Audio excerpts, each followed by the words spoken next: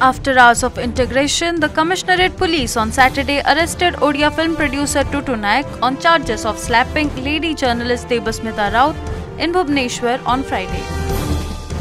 से केस रे हमर जने लेडी सब इंस्पेक्टर तदंत करूथिले माने वीडियो फुटेज कलेक्शन हेतिला जो विटनेस माने सेटे उपस्थित थिले समस्तंकर स्टेटमेंट रेकॉर्ड करिथिले आउ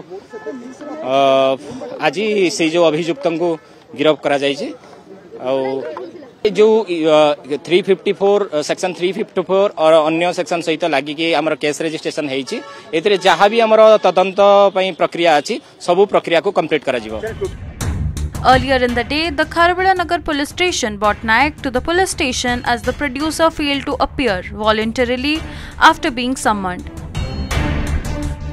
Prior to the arrest, the State Commission for Women Suo Motu registered a case in this connection.